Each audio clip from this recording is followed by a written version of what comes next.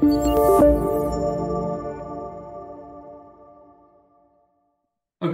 DIGIREAL is a very nice project funded by SIA, and today we have the pleasure of hosting Joost de Kruijf. Joost de Kruijf is a researcher. He worked at BUas, he worked at TU Delft, and he's now doing a lot of jobs when it comes to mobility and urban digital twins.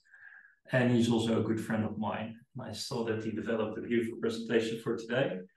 And we do this in lunch meetings, and we do this to share information with a big group of people on what is actually possible and what is in 50's digital technologies. And we mainly focus on three main topics. The first one is virtual humans. What can you do with them? How do you make them actually useful? The second one is digital social spaces. So think of metaverse type of applications.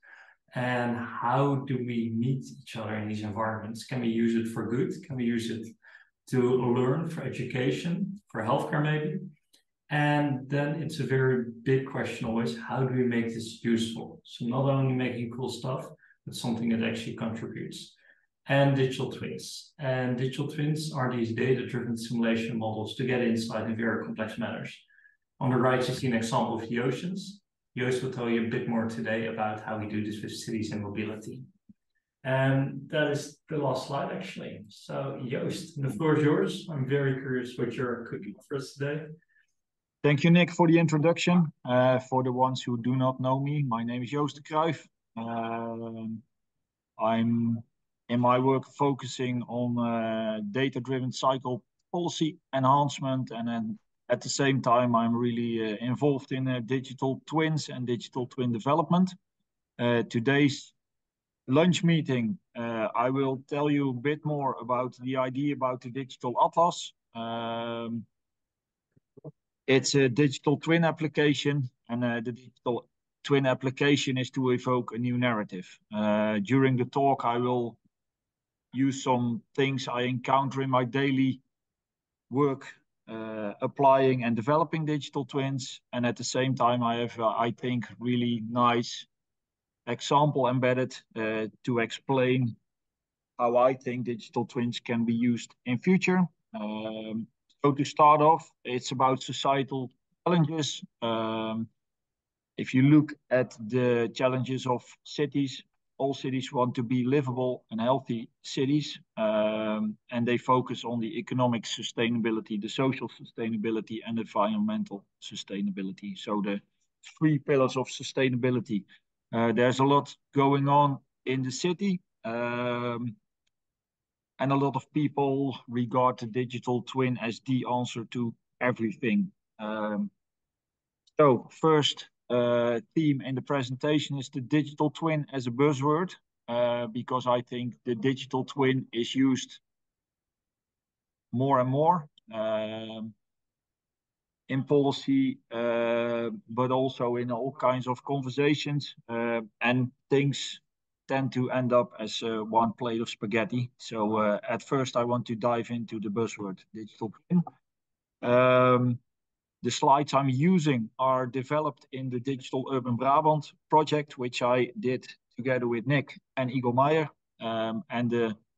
In the basics, the digital twin is the replication of the real world. So the data and information from the real world are the input for the digital twin, and the outcomes of the digital twin have to feed to enhance the real world. As simple as that. And yet it is quite complicated. Why did we start this project? Is to help out the policymakers in the region of North Brabant figuring out what to do with the digital twin in future. Interesting thing is that at first, and I'm not going to tell you everything in detail, but at first with the upcoming of digital twins, there was a lot of expectations about the impact digital twins could have. And as time passes by, the buzzword digital twins and the solution to all decreases. And I think we now come to a point that that we are over the peak, that the digital twin is an ideal situation, and now we are trying and I think we and the presentation will reflect this, that we are finding ways to use the digital twins to increase productivity. There is more to know about digital twins and the Digital Urban Brabant project. So I want to invite everybody to reach out to Igor or either Nick for sharing the documents and relate to the content of the study we did. But the interesting point is that for a lot of people who want one-off answer, they say, okay, the modeling complexity is hard. What can we do with the digital twins? It's really expensive. And the interesting point I always make, if you do not know the value, you can't say it is expensive or not. But I think people are more and more creating a better insight what can be done and what can't be done with digital twins. Not to go really in depth on this graph, there's a lot to say about digital twins. There is a process, and at the end, at the right-hand side of the graph, it says digital twin. But before that, there is the digital shadow, the digital generator, and the digital model. More and more data-driven approaches are being used in policy documents. And the interesting point is that would say that in the past we didn't use any data or data-driven insights. That's not a fact. I think we are more and more going to a situation where people can use the data themselves instead of asking someone else to operate it. So this is the urban digital twin pipeline, which comes from a manual flow of data to an automatic flow of data. So with this already, this graph gave insights to the policymakers that there is a lot of buzz about digital twins and that there is a certain amount of maturity working with data from the manual data flow and to really automated data flow. Next slide is related to an initiative. It's a nationwide initiative. It's called Slimme Stad and the Agenda Stad, so the Agenda City to translate it directly.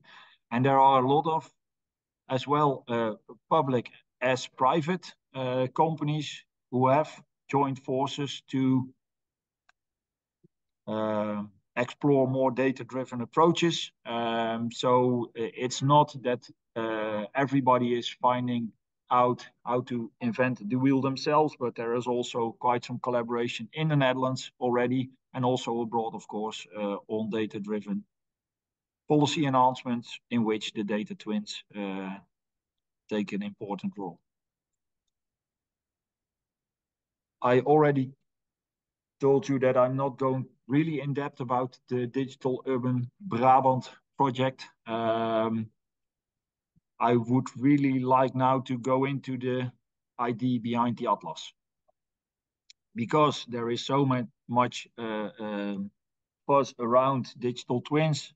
In my role as program leader on livable cities, I thought there are a lot of concerns and a lot of challenges which we do not know the answer to yet. So what we could use is the digital twin as inspiration. I'm a geographer myself, so I thought about the campfire idea, because everybody likes to get around, share stories, and it's always interesting because it's changing. So we called it the Atlas. The Atlas is something familiar for people. So what we try to do is use the Atlas for other people to get an idea about what could happen, and also as an inspiration to start asking questions. Maybe there are a lot of people in the audience who say, yeah, but we are more on the data side of digital twins, so about scalability and about reproduction and so on. That's also an important part of digital twins, but the presentation today, I would like to use for the inspirational and the applicability part. So the Atlas, and one of the respected organization we worked with say we have an interactive. It's called, it's really translated a peak show, but it's just for people to have a look in. So the Atlas was more than the interactive map, but as the presentation will show, it's not the digital twin as it is defined in the full functional way. If we then think about the Atlas and the societal challenges, we can build many.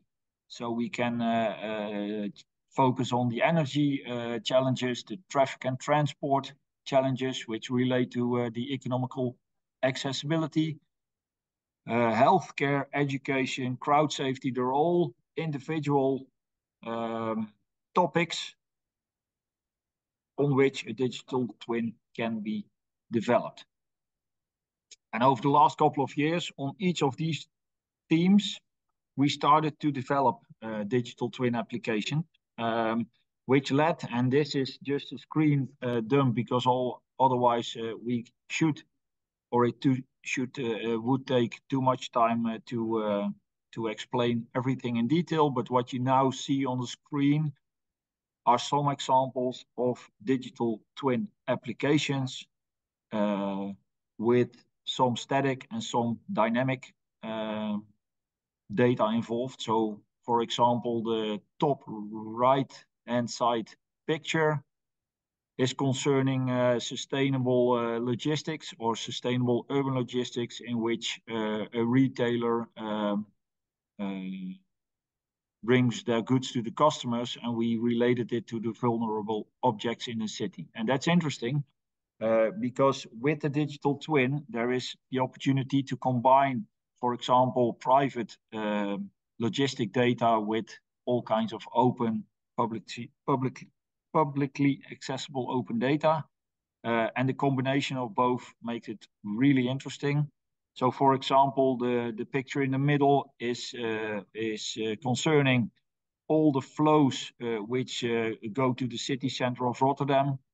So it's more an origin destination analysis of all the customers or all the visitors, and the picture on the right next to it is a dynamic visitors analysis, which we have developed over the years. So for each of the pictures, it is possible to explain what the idea is behind it. So it goes from bike flows to private logistic flows to, and for example, also the built environment of business parks, which is visualized on the bottom right-hand side of the screen. Going to the picture which I showed you earlier, from the logistics community Brabant, we started to develop such interesting insights together with Breda University of Applied Sciences, and also knowledge from, for example, Technical University of Delft, and collaborating with Eindhoven. I encountered this guy. It's a researcher on information systems from Technical University Eindhoven, and he was the first to tell me, yes, Joost, you have a really great application being developed, but it's a digital shadow. And at first I did not really know what to react, because I thought I'm using a digital twin, and then Abdo, as he is named, he said, no, you have a digital shadow because you put a lot of data in, but nothing in practice is directly changing due to the digital twin. So this was the first time for me, and I was already working with something like a digital twin for some time. So I think most of the examples I explain are digital shadow applications, but the interesting thing is that they are moving to a digital twin. And what what is interesting, and this guy I have to introduce too, this is Jesse Donkers. He is a student, master student of the Technical University of Eindhoven, with which I have to apologize for the Dutch term on the sheet. It's a sustainable urban logistics, because with Jesse, we developed a fully new algorithm to determine sustainable logistics in the city and the sustainable logistic routing in a city. So with Jesse, we made the first attempt to do something about scenario modeling in the digital twin. And the nice thing to be able to present is that what we developed with this study together is now incorporated in the DMI ecosystem. And for the people who are not so involved in the mobility related digital twin applications or the mobility related issues, the DMI is the Dutch Metropolitan Innovations Ecosystem. And it's a really big program in the Netherlands concerning the data scaling and the reproduction. And in that program, there are many policy makers involved, trying to find new answers and insights to existing challenges. So with the study Jesse did from TU Eindhoven, I think we did a first really great attempt to do scenario modeling in the digital twin. And as everything goes like planned, this algorithm being developed as a student project will be incorporated in the DMI ecosystem on short notice. So that's a really nice thing, because the discussion about digital shadow and what is the next step to digital twin, I think we did quite some good work in the right direction. One other thing I would like to present is the speed of digital twin development. For the people who are not so familiar with our royals, this is our queen on King's Day of last year in Rotterdam. And the interesting part is, and I will show you a movie in short, but the interesting part is that there has to be, for a digital twin, an interaction between the real life and the digital twin. So I'm going to present a short movie which has been developed to explain how the digital twin is being used in the case of The Hague and Scheveningen, which is one of our most popular beaches in the Netherlands, with the interaction between the digital twin application and the real life challenges.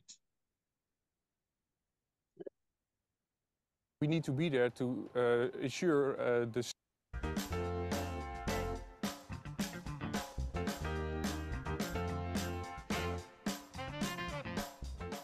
The Scheveningen area is a beach near the city of The Hague. Every year, 50 million people visit the beach to go to the restaurants, visit the hotel, or simply lie on the beach and enjoy the atmosphere. In order to get all those people in and out, it's a very complex operation. And to gain better insight in all the crowd flows in and around the area, we developed a digital dashboard called a digital twin that provides the right information on the right time to make decisions on the crowd flows in the city. In the digital twin, we connected a lot of data sources. For instance, traffic, public transport, crowd counting of cameras, but also, for instance, the weather. And as we connected them to one integrated dashboard, everybody could have the right information to make the right decisions at the right time. This dashboard gave very important information about forecasting, because we developed forecasting models which gave us the information on how crowded it was going to be, for instance, in a few hours. So with that information you could make the right decision at the right time in order to ensure a good experience, but also a safe experience on the beach. This location is very special for about 2 reasons. The first reason is the variety of people visiting the beach. It involves families with little kids, but it also involves a large group of young people wanting to party at the beach. So it's a very mixed group of visitors. The second reason why the location is so special is because of the traffic jams. If you want to reach the boulevard of Scheveningen by car, you in fact entering a sort of trap. And when it's very crowded, there are large traffic jams and you cannot escape from that. You cannot turn around. So we as a municipality have to think about how to redirect those traffic jams. And the dashboard of the crowd safety manager is very helpful in that. We as police officers, we need data to do our work properly.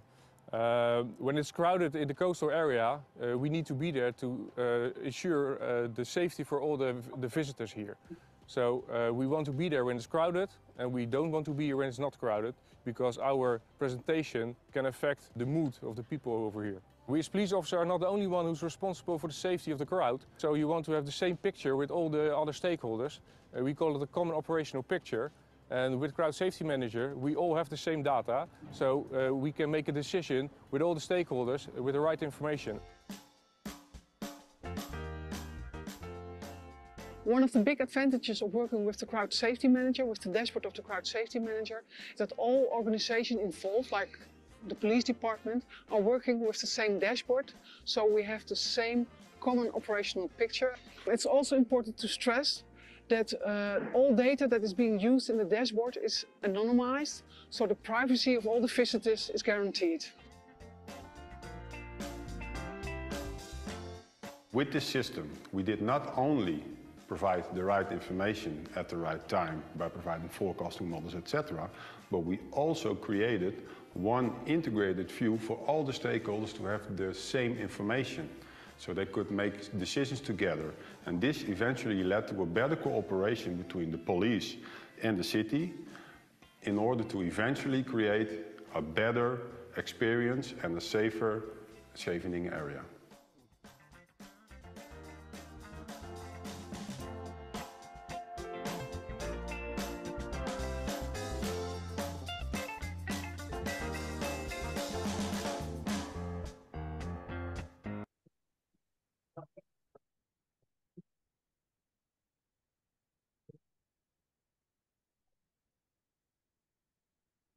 We need to be there.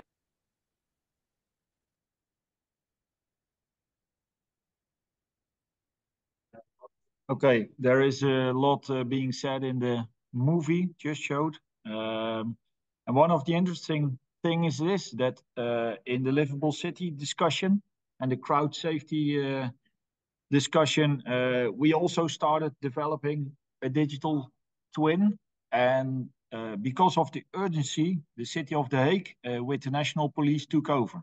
So it's interesting how to develop digital twins because sometimes they are developed from an academic perspective or a scientific perspective. And sometimes because of the, so to say, societal urge, these models are being taken over. And that's why it makes the working and the development of digital twins quite complex and at the same time really interesting. So the next theme I want to dive into is the triple helix digital twins. And for the people who are not so familiar with triple helix, we use that term quite often to focus on the relation between the policy, practice, so the entrepreneurs and the knowledge institutes. And the example I'm going to shortly tell you about is the accessibility of the railway station in Tilburg, because one of the things we developed from the Breda University of Applied Sciences was the accessibility of the railway station in Tilburg, using GPS data to use empirical data on accessibility. So we were really proud to be able to present this map. And the reactions were really positive because people like the map. It's quite interesting what the map says, because the greener the color on the map, the better accessible it is by bike. And so we gave quite a good insight in the accessibility of one of the most important sub-destinations of the city. So at first we were really happy to be able to show the map. And then we did some more research about the likelihood of people using the bike to go to the public transport. So then we said, okay, we now have a nice map. And because we have also understanding about behavioral intention and behavioral likelihood, we can also give some more advice or insights to the city, what, for example, an increasement or a decrease actually of travel time would lead to more people using the bike to enter the railway station. So gradually we develop more insights, and I'm going to use the example of the ASML bike parking, one of the biggest companies in the regions.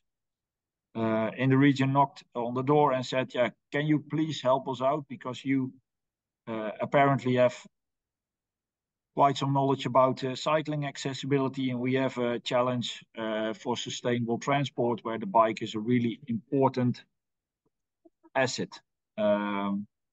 So we got in conversation, and ASML said, yeah, we have some access and mobility measures. So for people living in a distance of 10 kilometers from ASML, we have a cycling commuting program. So with an average of 15 kilometers an hour, it's more or less 40 minutes of cycling time to be the boundary of the cycle accessibility measure. So then we told ASML, yeah, that's interesting. So once more, the figure I already presented, the likelihood of people using the bike to work. So not to go in detail on this graph, but it says the amount of employees related to the cycle time from the company. So the further we go right on the x-axis, the more employees are accessible. Because there is a likelihood of people not willing to take the bike if it takes too long. The amount of cyclists we could expect in the bicycle parking is far less than expected from only the rule of thumb that the 10-kilometer boundary is one to use. So we show this to ASML to say, okay, to follow the yellowish line on the 20-minute travel time by bike, you could expect 2,500 employees to take the bike. But if you then relate it to the likelihood of cycling, you only can expect 1,200, 1,300 cyclists each day in the bike parking. So ASML was really interested in these figures, and they say, okay, but then with this, and of course with some more insights, we can build better access and mobility measures. Why I told we have to focus on triple helix digital twin development. The cycling is being influenced by the bikes, the cyclists, and the bike path. And what we told ASML is we also know what the plans are of the community investing in cycle infrastructure. So what we can do, and that is the map I just clicked on the screen, is the accessibility gain with all the investments in the network in the region of Eindhoven. So we can, for each employee, show what the travel time gain is as a result of the investment in the cycle path. And that's interesting because we then know how many people have a positive effect of all the investments. What we then did is say, okay, with the upcoming advantages of the e-bike, we can also build a curve with the likelihood of people using the e-bike. And that map is a bit different than the map showed earlier. And what we then did is say, okay, but for the people, for example, living on a 20 minutes travel from ASML, and we are able to push it to travel time gain of 5 minutes. So instead of 20 minutes, they only have to cycle for 15 minutes. The likelihood of cycling increases from 42 to 59%. And that's massive, because then the e-bike, in combination with the investments of the government, massively increases the chances of cycling. And this is only partly, maybe it's still a digital shadow, but it's also embedding scenarios. So we could say we are moving to the digital twin with data from private companies and data from the policymakers. We are able to establish new insights. And if we then say, okay, but this is a really, really regional challenge, I can say it's not, because Dutch governments have joined forces, and the map I just additionally showed is the investments which is planned for high quality, large cycling infrastructure in the Netherlands. So for almost each company in the Netherlands, in the urban regions, these kinds of models have added value. So with that, so adding the plans of the government with the data from private companies enlarges the perspective of all. Lastly, I think we could say that we are a bit lost in the digital twins translation. And the thing is that I encounter many people in daily life who are working with digital twins. And as I already mentioned before, there is a lot to do about digital twins. So there are a lot of people involved in the data part of digital twins, so arranging data, building APIs, and at the same time, the front end has to be really intuitive for people to be able to use them. So there are some people at the front end, some at the back end, and then again, it's also interesting, and that's more my focus on work, translating the question into valuable insights. So there are a lot of people involved in the digital twin world, and a lot of people say, I know everything about the digital twin, and I really would like to challenge them, because the digital twin field and the digital twin processes in that phase, that there are a lot of people knowing some about the digital twin and not all. And as an example for to help out, there are, and it's only 2 examples which are now really relevant. One is a really big scientific research in which a lot of stakeholders take part in. It's the AI Compass, and it's about the application of artificial intelligence and the relation to digital twins. And one of the programs I developed myself is the Dutch Metropolitan Cycling Innovations Program, which has to lead to standardization in cycling data to help out policymakers to make their cycling policy more efficient. So there are a lot of initiatives either on digital twins or on data or on AI processes and knowledge. So that's why I'm glad to quite often collaborate with Igor and Nick, because the scientific world helps out the practical world a lot. I think with this slide, came to the end of the presentation. I would like to already thank you for the attendance, and I now stop share the presentation and give the mic back to Nick van Apeldoorn. Thank you, Joost, for the presentation. I very much enjoyed it. I was wondering if there are any questions from the audience. These are often a bit of an open debate. So if you have a question, please ask them. If you want to ask them in the chat, rather, you can also put them there, and then I'll ask them in public. It's up to you. But I already see the first hand from Mark. Mark, could you please? Thank you, Joost, for a very interesting presentation. Inspired by the examples you gave, for example, ASML and having electric bikes or normal bikes.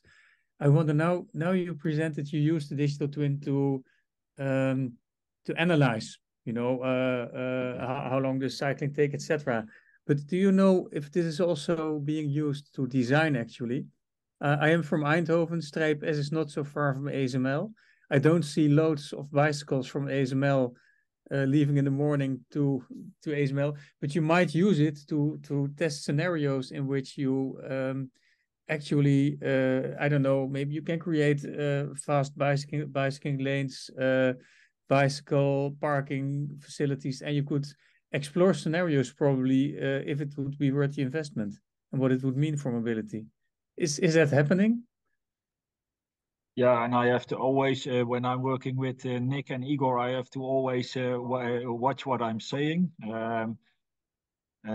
We developed some models, but they're not digital twin models, but we developed models to evaluate the potential of high quality cycling infrastructure. So what is happening at the moment, we have a specialized model for that. We integrate the model into the digital twin and combine that model with data from ASML, but also from the region. So I think to explain it briefly, it are all at the moment individual specialized models which are combined and visualized in the digital twin application. So it is working, and the interesting part is, but that's an all completely different presentation. Is the accessibility of ASML by bike. And it's on the verge of likelihood of people using the bike. So ASML is now investing in e-bikes because we showed them that the regular bike, ASML, and the ASML plant at the Run is too far off for people to use the bike as an alternative after using the public transport. So now they are fully investing on e-bikes for ASML employees. But that I can tell you more about that in a later stage. And what we now are developing, or I am developing with the city of Eindhoven, is the competitiveness between the bike and public transport. So for that, we also use specialized models and try to visualize it in the digital twin for people to more easily use the results from the modeling. Okay. Yep. Also see a hand raise from Peter. From Wim, actually. Yeah. Yes, it's my hand. I have a question because I don't know very much about digital shadows and digital twins. Could you please explain to me once more, maybe, Joost, the difference between the two? Okay, I'm going to give it a try, and if Nick says I know better, he's, I think, with this invited to interrupt. The interesting point is that the digital shadow, you have data and you put it in a digital system and you visualize something, but there is nothing changing. So it's more a representation of the real world. And with the digital twin, data from the real world goes into a digital twin. Real time. Yeah, it can be real time, and something happens. So it feeds into the real world again to make something happen. And the interesting part is that a lot of digital twins, because the nice thing for presentations is to show really nice maps, but there are really a lot of digital twins who do not have a great front end, but are working data in, and there comes something practical out. So I'm not sure. I will give an example, and I hope Nick will add. There is a system in the Netherlands, and it's affecting the traffic flows in the city. So every vehicle from the emergency agencies, so the fire department, police, and the ambulances are equipped with sensors. So they drive to the city and they say, I'm a fire truck. Then there is a system in the city which says, okay, I'm a traffic light and I'm working as I'm working. And then the fire truck comes in and says, I'm a fire truck. And then the traffic light says, oh, I know you. You are my friend. And my system says, you get priority. With that, the data from the fire truck is being handled by the digital environment, and it gives priority to the green light. So with that, the system optimizes particular things. And what we now do, and that's the example then, it's because there is so much data involved, we said, but maybe it's interesting to store the data too, to make some policy relevant insights. So the system was not developed to show policy relevant insights. It was only to optimize the operation. And now we say, okay, we also make a representation in maps for policymakers to evaluate if the system they developed is operating well or not, or to adjust the algorithms which are being used. And now Nick is nodding, but normally he's saying, I know better. So Nick, I hope I did. I went there.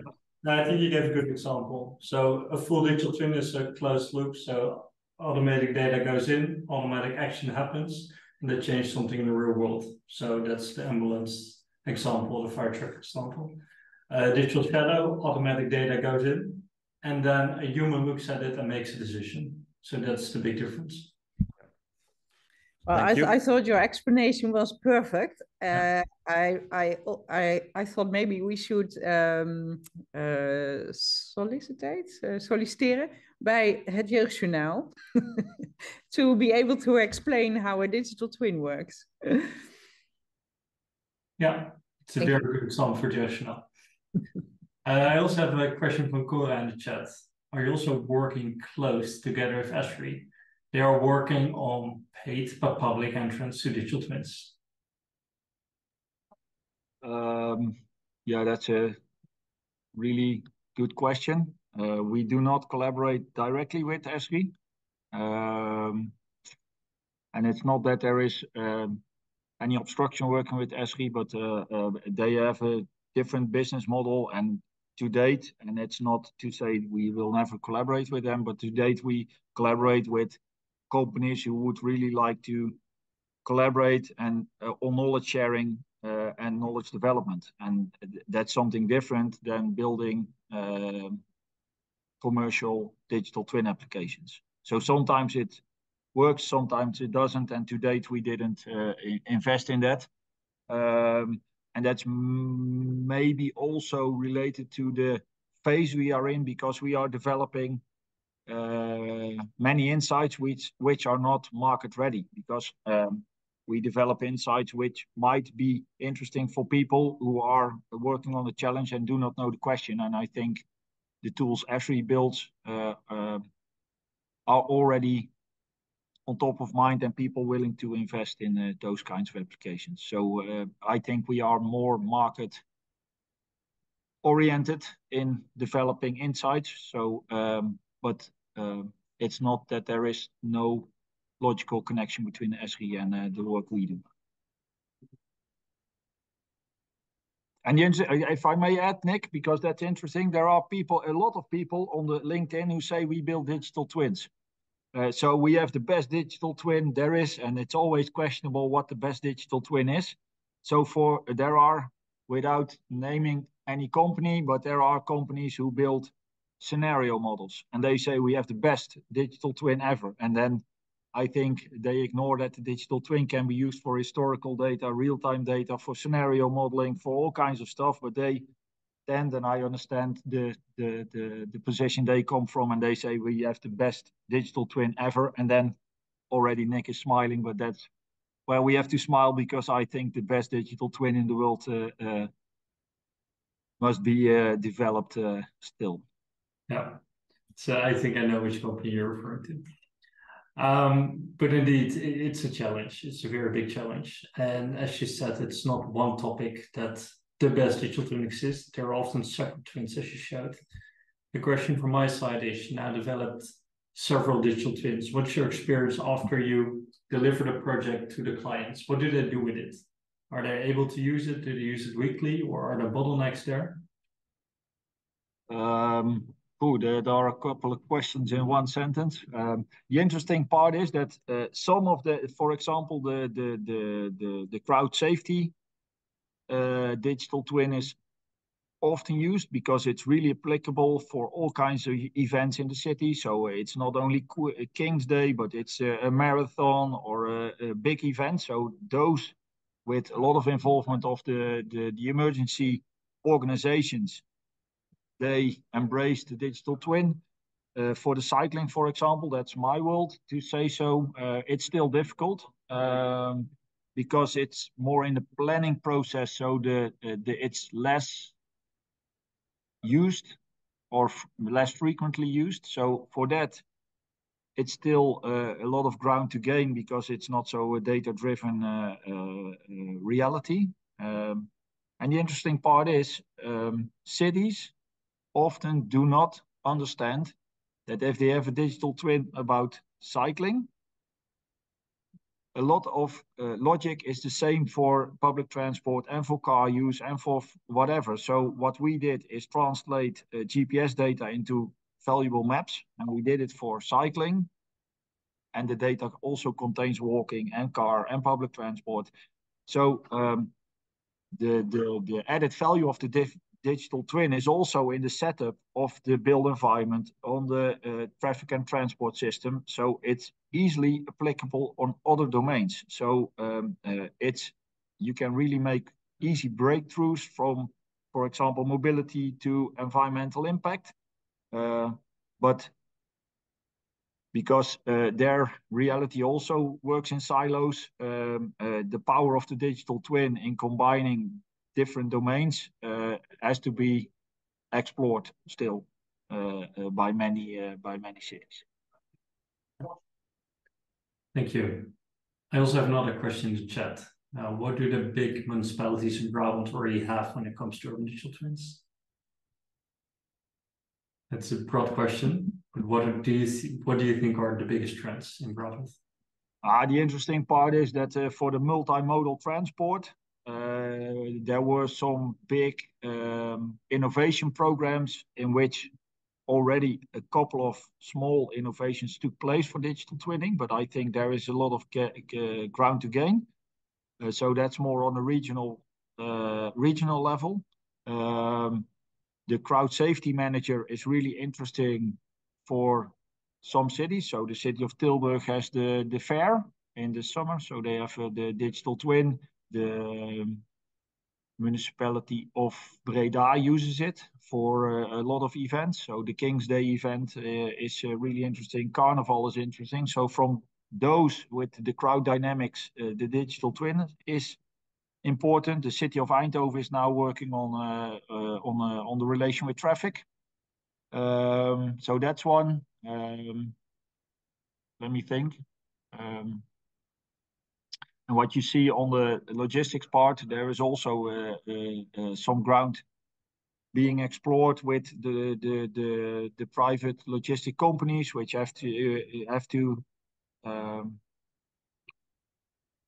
take some new rules and regulations with the inner city accessibility into account. So they are also interested in new insights. And one of the things I was doubting, but the interesting part is that there is the city management organization. So there are cities in Brabant which have a digital twin, but it's not the government itself, but the intercity management organization. So for example, and I'm now sitting in the data area of Den Bosch. So the intercity management organization of Den Bosch has a digital twin, and the city of Den Bosch doesn't have one. And I can't really explain you why, but the stake for the intercity organization with all the shops and all the fuss going in and out of the city is really important for them. So it's both the private as well as the public organizations which are now exploring the power of the digital twin. Did that answer your question? Someone nodding yes. Are there any other questions from the audience? Okay, then I have one other question. I can wait, Nick, because there is one interesting thing, which is from an organizational perspective really interesting, because there is a collaborative platform in Brabant working on cycling. They have a digital twin application on cycling accessibility, and the interesting part is that having one is not automatically that everybody knows they have one. So they say, oh, that's really great. Can we have something too like this? You already have it. But so it's also about awareness and about creative processes. So it's having one and applying one is the other. Yeah, I have a little anecdote on that. One of the biggest urban digital twin platforms in the Netherlands, I spoke with a developer of it, and he said, I estimated 300 of my colleagues would have benefit from it to use it weekly. And then I asked him, how many current users do you have weekly? And it was 3. And it would not surprise me if this is the case for a lot of these twins. So I think this making them accessible and applicable is a very big challenge to build these models into adolescents. What do you think on that, Joost? How can we work towards making these things more accessible and really become a product that is useful for planners on a daily basis? That's an easy question to ask, and I think difficult to answer. So it's only from my perspective then. Start with the application. A lot of digital twin discussions start with the data. So which data do we need? How is the privacy regulated? And it's not to ignore the privacy issues or whatever, but it's what is the benefit in your work from the digital twin? So because a lot of discussions start with the data, the end user doesn't understand what the additional value is. So because there is no awareness of the additional value, the use is less. So if you can say with the application of the digital twin saves you 20 hours a week of working, then it becomes interesting. But now the discussion is, we have data, and what do you want to do with the data, and how is it stored? So the process ends before the picture. And maybe, no, that's not a maybe. That's why I gave my presentation with the end solution, because then it's more appealing for people to say, okay, but if you have this, maybe we can build something which looks like it, but it answers a different question or something like it. So it's more inspirational in use than the data discussions, although they are also necessary. But start with the result first. Yeah. Gigi, I see your hand raised.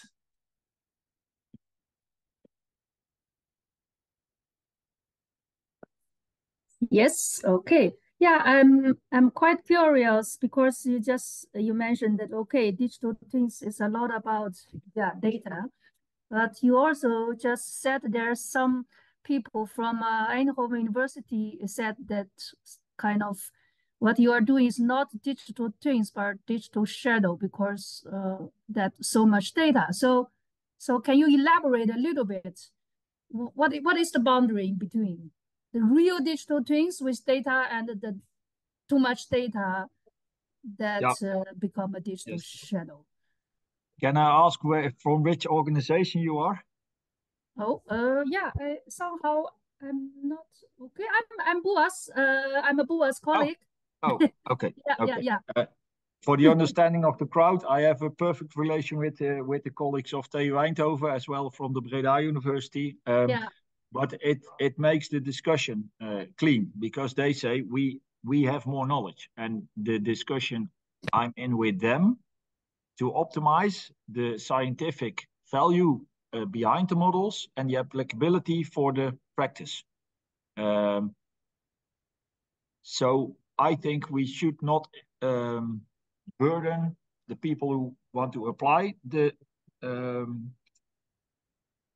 digital twin with all the technique and all the discussions about the modeling on the back end. So I'm now in a process with the people from TU Eindhoven, which one of the guys is doing a PhD on digital twin development, and I'm in his workshops. And that's also about how to apply the digital twin, having end users to understand the mechanisms and the algorithms, and at the same time make it applicable. So there is a balance, and I think for many applications the balance is not there yet. So I think it's good that from a scientific point of view there is a lot of in-depth analysis and study on digital twins, and at the same time the practical practical applicability is also helping out building better digital twins, but it's still a work in progress. And I'm not sure if it answers your question, but I think there it's a bit in the middle. Yeah, thank you, Joost. I'm sorry, I think my camera in some way doesn't work. Yes, it is. Yeah. It is. I see you perfectly clear, so no problem. Okay, I didn't see myself, but yeah. Anyway, I think maybe there's still no very clear answer yet, because as you said, digital twin is a pasta. It's a spaghetti. Everything is mixed in. But I'm curious about this. About this discussion is also that if I talk about the digital twins, the concept, I did some social research about how people regard the digital twin. But then the student that I teach also asked me, can they apply digital twin, because it's popular words, to something? And then the question is, you have so many this kind of smart tools, before we have agent-based modeling, this kind of things. And then they also don't know, what is the difference, for example, to use digital and agent-based modeling to simulate the dynamics and the digital twins and other things.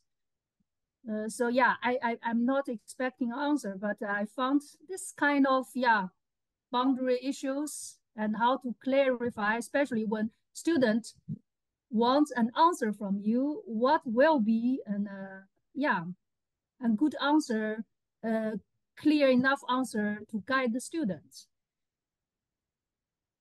Maybe it's more a question. No, maybe Nick can share the roadmap or the bucket list we already developed, because one of the interesting thing is, if you have a digital twin, you can also apply serious gaming concepts, which is really, I think it's there, but then you have to again bridge two domains, or two domains who are really closely connected, but there is a lot of ground there to explore still. So I understand your challenge, and that's with what I've started with, that there is a lot of buzz around digital twins and everybody wants to have one. And I once said to the alderman of the city of Breda, it's not a pinball machine which you buy and they're all flashy lights. And the question is, what do you want to gain with it? So which objective do you have with the digital twin? If there is not one, it's no use of building one, because it's then always too expensive. Yes, thank you very much. I see you on Tuesday, then we can chat a bit more about it. Also have some ideas. Student for logistics. Okay, time is over. Thank you for your time, Joost. I think it was a very nice presentation. I liked the discussion, and thank you for your time.